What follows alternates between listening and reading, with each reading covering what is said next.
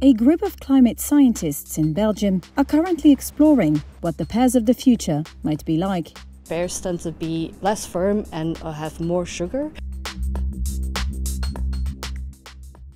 In the Belgian province of Limburg, the country's pear-growing heartland, an unusual orchard stands out.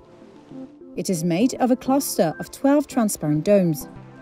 It's called an ecotron, which is in fact a climate change simulator. Inside the domes, researchers are growing pears in an environment that imitates how climate change will affect the region in 2040. Their aim? To understand the impact of climate change for Europe's fruit growers. Here is François Renaud, an associate professor at the University of Hasselt.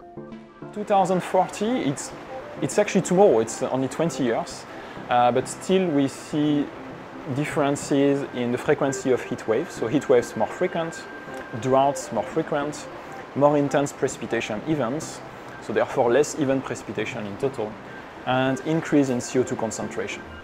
The 3-year experiment will cover 3 harvests. This year's crop of 2040 era pears is being studied at the Flanders Centre of Post-Harvest Technology. Researchers compare them to pears grown in domes simulating today's climate. Here is Doreen Vannies, a researcher at the VCBT. So we measure different things in this lab. We measure sugar content or firmness. We also measure how big those pears are that come from the future and the current climates. And we see that if we have higher temperature on the trees, that pears tend to be less firm and have more sugar. And that's bad news for growers, because it reduces the quantity of pears they can sell. More sugar is good for taste, less firm is not good for storage, because when you store them at a lower firmness, they will not keep as long for the growers, which will reduce the amount of pears that they can put onto the market.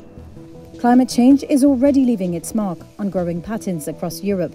In recent years, extreme weather events like devastating floods, hailstorms and droughts have taken a toll on pear growers. This year, Belgium's pear production is projected to drop by a staggering 27%, according to the World Apple and Pear Association, highlighting the need for adaptation in the face of a changing climate.